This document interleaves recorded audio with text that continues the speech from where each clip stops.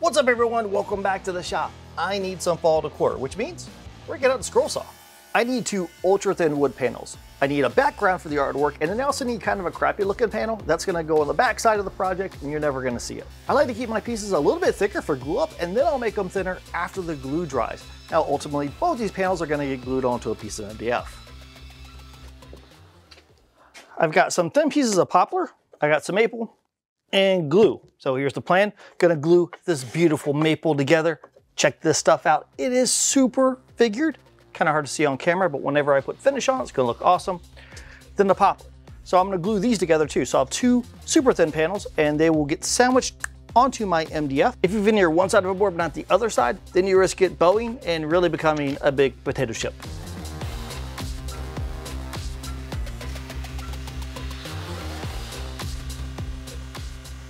After my panels are dry, I sanded them down super thin. I'm talking like less than 1/8 of an inch thin.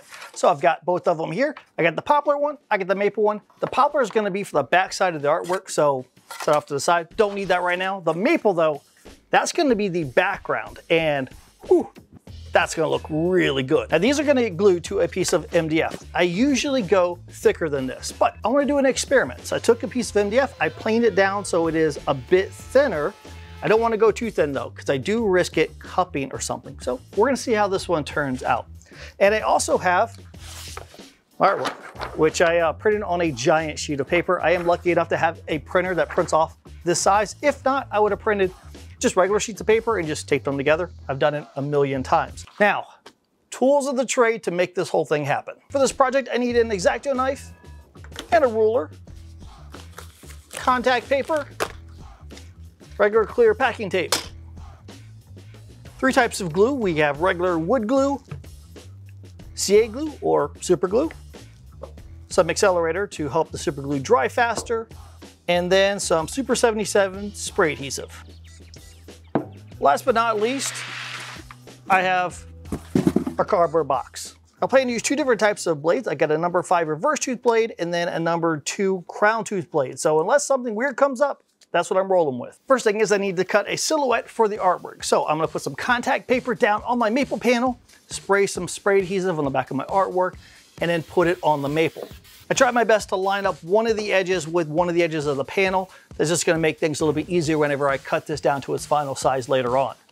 And a good rule of thumb for me is to put packing tape over the entire thing. That helps it so that the paper doesn't fray up as I'm cutting.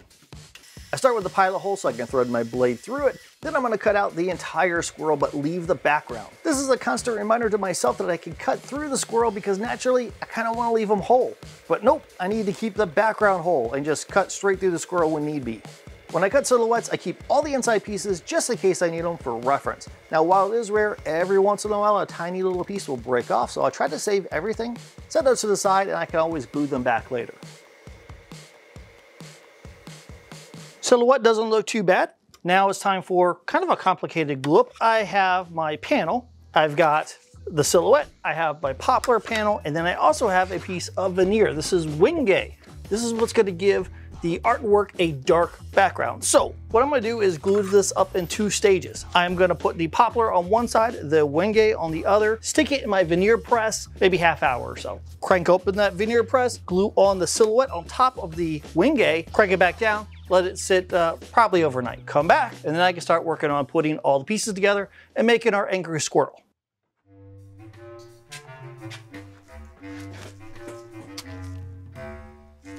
You ever do something and kind of wonder why you did it? Well, I had kind of a setback with the glue up, but everything's an experiment. Okay, what I wasn't thinking about was that I decided to use a cold press veneer. So this is a veneer glue specifically made for veneering. The thing is it's super slow drying.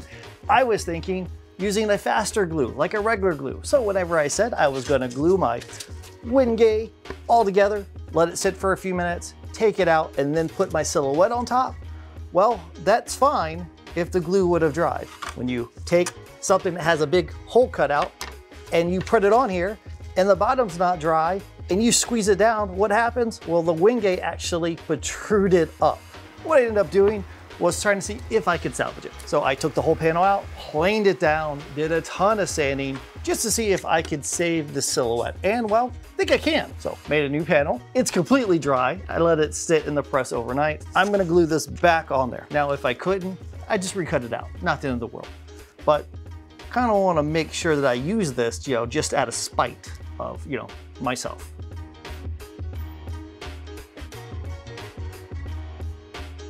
Well, that certainly looks better, huh? Compared to the original. All right, so now I'm ready to rock and roll as far as all my cuts go. I've been giving it a lot of thought. Figure out what colors do I need to use. So when I'm looking at Angry Squirrel here, there's really only a couple colors, right? You've got this brownish orangish color and then more of a light like beige color. Figure for the brown orange color. So what I ended up finding was a piece of chechen. I think it is the exact color that I need. I'm gonna try this out. I've used it before, but not in scroll sawing. I'm gonna go through all the normal steps I would take for something like this. I'm gonna take an X-Acto knife and cut out the part of the picture that I want. I'm gonna take some contact paper and apply it to my workpiece. I'll take the tail, spray it with some Super 77 spray adhesive, apply it onto my workpiece. And then I'm gonna cover the whole thing with packing tape. Every piece is gonna be cut out twice. I'm gonna cut the outside shape and then I'm gonna go back and cut it a little bit smaller. So the first cut's gonna be on the outside of the black line and then the second cut is gonna be on the inside of the black line. The whole point in that is I can keep that shadow line from that image. I'm gonna set that off to the side. I'm definitely gonna use that later on and it's gonna help me to make sure all my pieces are where they're supposed to be at. Otherwise, who knows what this is actually gonna look like. You can't leave it up to me. He's gonna have eyeballs on his tail if it's up to me. That is one thing I really dig about this picture is those thick black shadow lines. That's all gonna be negative space. I think that's really cool stuff. And that's why you see it in so much of the artwork that I make. I got the tail cut out and I also have that shadow line too. So I save that. I'm gonna put that pressed up against the maple, and then I'll take the tail and I can set that in place and make sure everything fits right before I glue it. Now, as far as glue goes for a piece this big, I think I'm gonna use a combination of wood glue and super glue. So I'm gonna put a little bit of wood glue on there. That's gonna give a lot of strength. And then I'm gonna mix in some CA glue, some super glue, so that it dries really quick, holds it in place so I don't have to end up clamping anything. I gotta be careful though, I don't wanna have any sort of squeeze out because we're gonna put a lighter piece close to it. I don't wanna have any squeeze out that's gonna interfere with gluing that lighter piece into place. Okay, so now I got a choice. Do I keep going with the chechen and that orange color or do I keep working on the tail? I think I'm gonna work on the tail. Now that beige color, we got a lot of choices, right? I mean, maple, whatever. So I just grabbed a bunch of random pieces here to see what I like. I've got some white oak, but you know what really jumped out at me was maybe sycamore. I don't know, there's just something about this light color sycamore that just feels woodsy. I know that seems kind of weird because it's all wood, right? I don't know, just something about it though. It's interesting working with these two very different species of wood. Chechen is dense, it's oily, it gums up blades, but it's beautiful, so it's worth it. And then you have the sycamore, which in comparison is kind of like cutting a marshmallow. It just feels that soft in comparison to the chechen. Again though, a beautiful wood. So because they're so different, it might take me a second or two to kind of get the flow, get the feel for how I want to cut that, but it comes natural. You'll start to feel it out if you're working with various species like I am. In the case of this part of the tail, I have two shadow lines to keep. I need to keep the thick one that's on the bottom, and I also need to have that one that divides the orange part of the tail and the beige lighter part of the tail. I did not keep that when I cut the first part of the tail. And I keep saying tail a lot, tail, tail, tail, but you know, that is a big part of this picture. After the tail, I can jump to the right side of the body, which is a large piece. It runs from the back leg all the way up to his hand towards the top of the artwork. Since this piece hugs so much of the edge of my silhouette, I want to be extra careful about keeping the black shadow lines in whole pieces. I don't want a bunch of tiny pieces that I have to worry about trying to align. Getting the body perfectly in place means all the other pieces from this point forward will likely go in the correct spot, like the belly. I can cut that out of a piece of sycamore, glue it down using the right side of the body as reference. So basically it's piece, then add a shadow line, then another piece, then a shadow line, and another piece, and just keep on going through the artwork. I'll move from the belly down to that front leg. Now this one really isn't too bad. It's only two pieces. You got the whole leg and the foot, and then that little bitty middle toe. All right, the part that I've been waiting for, the face, because, well, the face really makes this whole character, right? It's all the expression. That's what I like about it. That's the reason why I picked it. So when I look at that face, I see 3 different colors of wood, maybe 4 different thicknesses to pull this one off. I found some offcuts of different species I can use for the face. The good thing about cutting a lot of squirrel saw stuff is you get little pieces that you cut, so then you have all these extra pieces you can saw off to the side. You can always use them later. So I've got a piece of chechen. This is what I've used for the body. And I found a piece of sycamore. Now this one's a bit thicker than the other sycamore I used. When I put it next to it, I see that it's quite a bit thicker than the chechen. That's perfect because I'm gonna use that for the nose. It's more pronounced from the rest of his body. I also found 2 pieces of holly. Holly's awesome because it is super white. It's gonna be great for those teeth and for the eyes. Now, whenever I put those up to my sycamore and up to my chechen, what I see is that one of them is thinner than the chechen, one of them's thicker, but either way, they're both thinner than the sycamore. These will be perfect for his teeth because you got the teeth on the inside of the mouth, so that means that those can be thinner than the chechen. Then you got the buck teeth on the outside, so I can use the thicker piece for those. When it comes to his eyes, I think I'll use the thicker piece of holly. That way it sticks off of his face a lot and it'll be a little bit more expressive. I think I'll start with the chin first, get that in place, and then maybe work to the nose and then down to the teeth. I don't know. I'm gonna make it up. I guess with the face, I'm sort of cutting out everything 3 times. I cut the entire head out of chechen just to make sure that it fits into the space in my panel. Then I cut out each feature like the snout from the chechen, but leave the black lines intact if possible. I cut the snout out of sycamore because that's the wood species I really want for this, and then glue it in place using the chechen as the reference. And then I did the same thing for the teeth and the eyes, though the teeth did take a long time because, you know, it's all individual teeth. So when you add it all up, I end up cutting the chechen outside the lines, then cutting the actual replacement piece from the different wood, then coming back and then cutting the chechen again inside the lines. I can get that glued into place and now I have a head. Last minute addition, I did decide to add a little piece of katalox for his actual nose on the middle of that snout. It just felt like something needed to be there.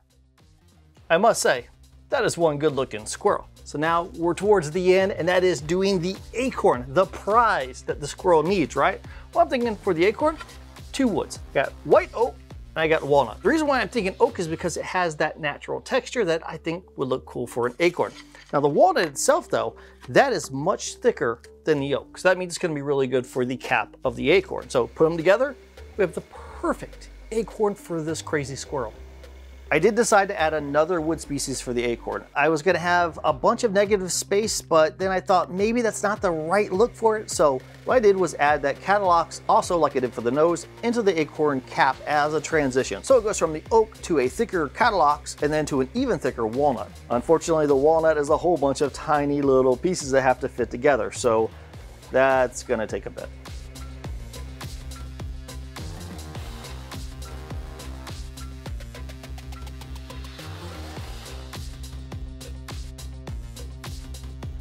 After I got the last pieces in place, I took some time, sanded the entire project, and then made sure I didn't have any glue squeeze out in between the pieces. Once everything looked good, I sprayed the project with some satin lacquer from a spray can.